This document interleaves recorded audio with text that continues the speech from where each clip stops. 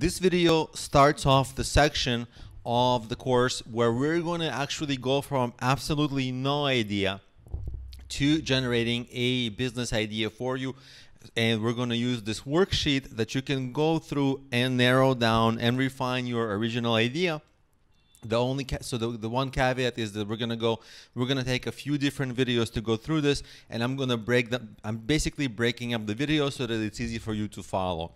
In this particular video, we're only going to focus on your industries. Which industries should you start with?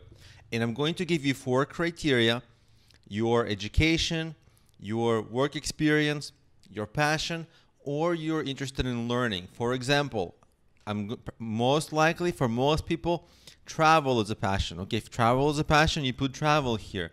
Maybe if you're like me, I got educated in computer science and technology. So okay, you put computer science there.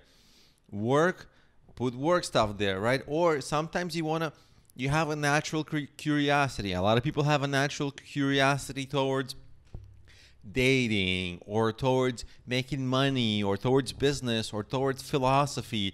Whatever that is for you, put that down there. And let's refine these industries. And you know what? I'm going to do one more thing. I'm going to add another one, and it's going to be, what do you want to surround yourself with?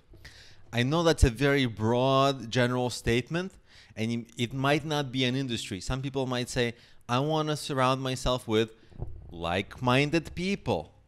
That's very common, and that's a very good life for you to live, is that you want to be around people who are interested in the same things, and you can learn from them, they can learn from you. It's enjoyable for you.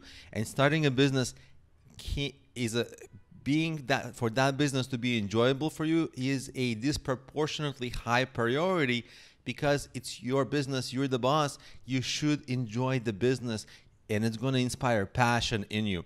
So pick at least 5 different industries. If you can pick more industries, it's better, because we're ultimately going to end up narrowing things down. So if you have too much to start with, it's okay. We're going to get rid of a lot of it anyway. But it's good to have a large scope of stuff to start with, so that you are confident that everything you're interested in is getting included in the beginning, at least.